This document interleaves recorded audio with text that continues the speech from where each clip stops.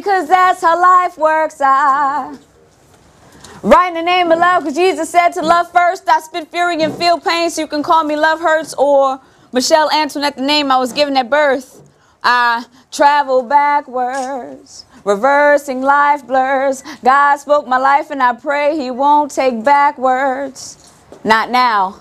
Not now. You see, I'm just realizing my purpose. I've memorized my life and I'm just beginning to rehearse it, so I'll perform this thing perfect. Finally. You see, it all began when God took me by the hand and walked with me. He lifted the veil and showed me that if the E came before the V, I'd be staring right in the face of evil. He then grabbed me by the tail, reversed the word, returned me to the day of my birth, and told me to live. He said, I gave you the ultimate gift. Man called you premature, but I scheduled your arrival. 2 months early, barely breathing, I dictated your survival. Took your breath, wrapped your throat with a cord, first name umbilical, because I knew from the womb you were a fighter. Told the doctor to open your mother and lift you up whole from inside her so you could come into the world swinging. No longer entangled, I could see my guardian angel in her human form. The woman whose spirit covered the fruit of her womb from death, because as I learned 9 years later, I was the last child she had left to ever bear. But God didn't stop there. He took me from every decision to every time my life was spared. From the first moment I picked up a pen on eagle's momentum swiftly and wrote the first poems I'd ever shared. And the strength of that majestic bird has also taken me everywhere, from the Native American stranger who told me I was born to be a leader, to the day I lost my mind, looked my mother in her eye and told her I didn't need her, to the first time I took a flight around the track, to when I realized I've been writing for everyone, but no one has ever written back, and that my hair is kinky and I'm less than American, but 100% black.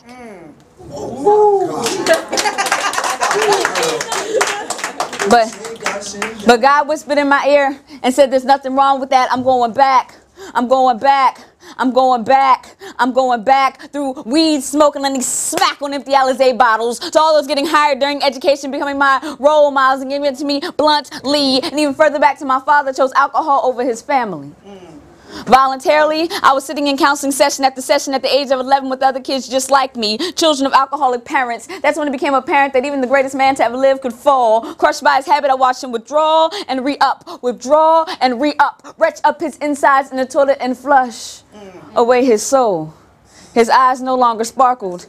He was half the man he once was, deteriorating into dust. The other half might as well have been biodegradable mush that I wish would melt and assimilate with the earth's crust, because my father was dead to me.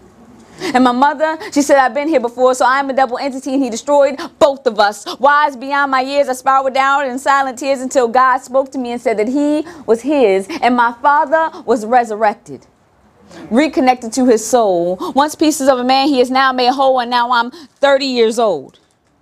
And I'm wondering what all of this says about me. Maybe, just maybe, I've been focusing on tomorrow so sharply that yesterday is harpooning me. And everything that God has revealed is my destiny. And the only thing constant day to day is his love for me. So my purpose must be to release myself from all this guilt and pain. Listen to other poets, inspire, and do the same. Stand on my words and appear to levitate on this stage. And remember that I love to do this, so display it in my name. I write in the name of love because that's how life works. I write in the name of love because Jesus said to love first. I spit fury and feel pain, so you can call me Love Hurts or Michelle Antoinette, the name I was given at birth. Yeah. Clap louder. Clap louder, yo. Thank you. Thank y'all. Thank y'all. Thank y'all very, very, very much. So,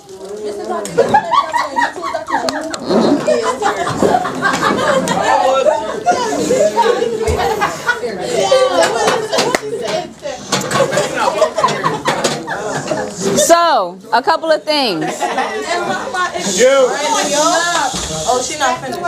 Couple of things.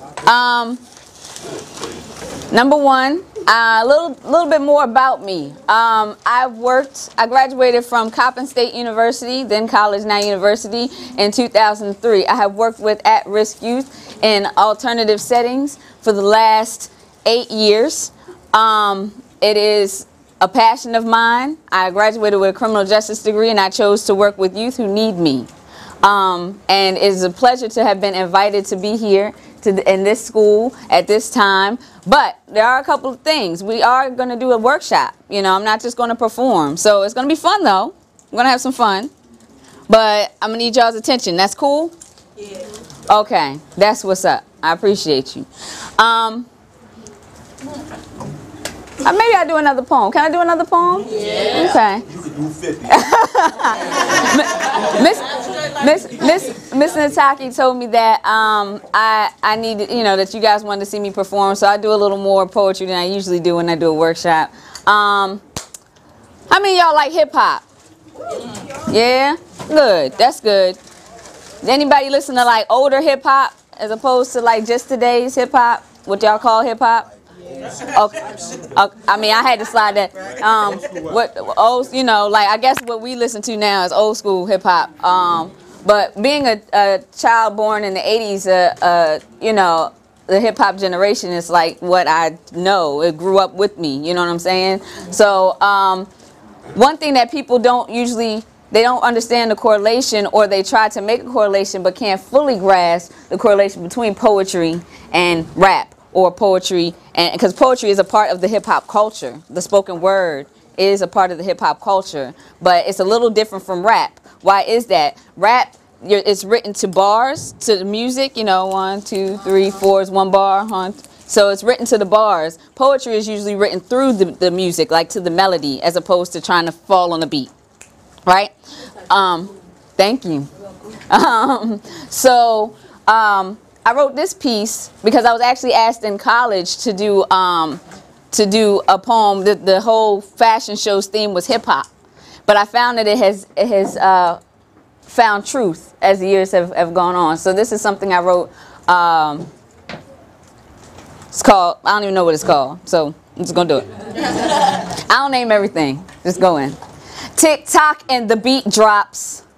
Tick tock and the beat drops like rock, rock, planet rock. See, spoken word is hip hop like rap when the beat drops. Forms of poetry we both be, cause hip hop, my soul is thee. In the beginning, boasting, complacent, I write with rockin' and sellers, underground basement sounds. Moving Generation X crowds on the low. See, Curtis Blow and Nikki Giovanni both speak to me, cause frequently we forget there was a beginning to what seems to have no ending. Yes, hip hop is a friend to me. Comfort like my pen, I'm free. When the beat drops, we're parading hip hop's clothes like those, and fashion shows like Cool Herc and Linda Joy Burke. We are setting a new precedent, laying a foundation of cement, cause this be the beatbox era.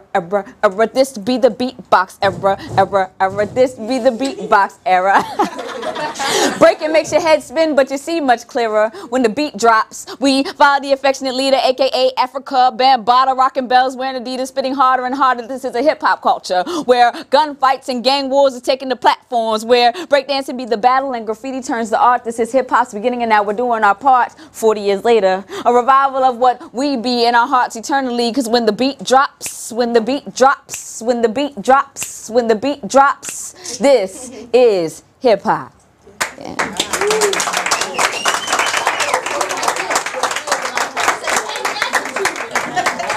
So, it's okay. It's funny. A lot of people do the snaps. I used to, when I was in college, I actually acquired my name there. I was a RA, a residence hall assistant, meaning I worked and ran a floor in the dorms. And so one of the things we had to do was programming. So I decided, because I've been writing poetry since I was 11 years old, that I would do like an open mic as my program. So when we're in there, y'all with me? Okay, it's okay. So when we were in there at the poetry event, I used to make everybody snap and say love. I just thought it was really funny because it's really cliche. So I just thought it was really funny. So, but when people saw me on the yard, they would always say love and snap. And one day I was looking for a name for a slam I was in. I was like, I need a poetry name. I need a name. That was back when we did that a lot. And my friend was like, well, everybody already calls you love. You might as well just go by love. And since then, the name has grown to me much more than that, like the poem that you first heard me do. But that's kind of where it came from. So when you're doing the snaps, it takes me back to that a little bit. But feel free to just clap your hands, stomp your feet, say, woo, it's all right. Any of that is fine. Yeah. And I'll do this one more piece, and then we're going to get into the workshop. And this is just a little bit about poetry and how I feel about it. And here we go. It's called Symphony. Poetry is like my symphony. I'll play it for you if you want to relax with me. Sit back, sit back, sit back, sit back and let my words set you free. Relax, relax, relax, relax, yeah. Words are my instrument, so let me begin playing. Poem so fluid, harmonic, you're thinking I'm singing, humming symphonic. More than monosyllabic, I mouth mountains on topics and build islands for eyelids now open. So ears listen. I find inspiration in the smallest tip pen, cause it writes big letters and it wears big feathers. The quill scratches paper like DJ Skip Records, and I needs that subtle feedback. Composing my life soundtrack, classical, Johann Sebastian Bach, masterful like the days of old. Penning poetry far from pose, but just as potent. One lung be orchestra toting, the other conducting airflow, so that you know that poetry is like my symphony. I play it for you if you want to relax with me. Give me your energy so you have an impact on me. Thank you for just listening, embracing history because it's in the making. See, audience appreciation is life sustaining and it doesn't have to be too many. Maybe just one can feel me and I fulfill my destiny, so you are love for me. So I give love to you equally, pouring out every little bit of energy to let you know this life ain't been no crystal stair for me. Just like it ain't been for you.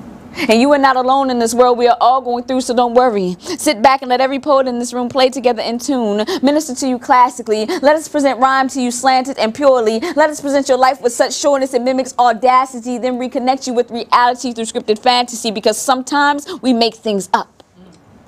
Then disperse like cloud puffs, leaving you just high enough to know that we flow like oboes in your soul, showing you that words are musical. This session is sound control, so this class I call, well, classical. Poetry is like my symphony. I play it for you if you want to relax with me. Sit back, sit back, sit back, sit back and let my words set you free. Relax, relax, relax, relax, yeah. Thank you.